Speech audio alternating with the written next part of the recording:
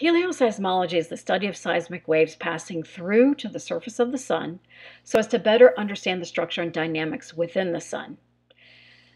We're looking at sunquakes that are occurring on the surface of the sun, and some event is occurring deep within the sun passing through to the surface to generate this observational event.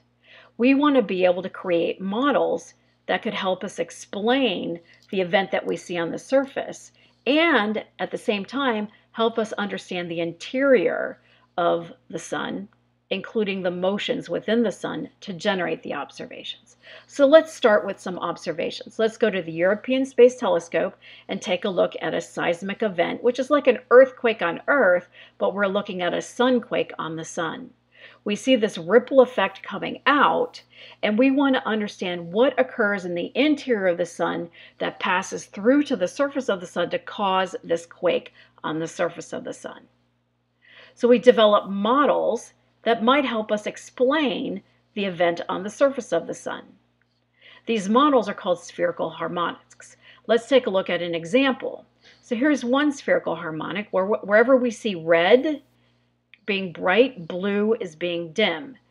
So we have a red event going pole to pole, and then at the same time we have a blue event along the equator. And it goes all the way around the equator or all the way at the poles. Now this doesn't quite explain our observations, so we don't see that observation, so this would not be a great model to explain the observations of the seismic event on the surface of the sun. So let's try another spherical harmonic.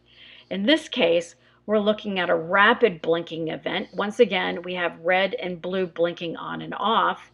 Wherever blue is bright, red is dim, and then they alternate. This type of pattern also would not explain our seismic event on the surface of the sun, but it gives you an idea of we build these models of movements within the sun to better explain events on the surface of the sun, and that can help us understand the interior and dynamics within the sun, which is called helioseismology.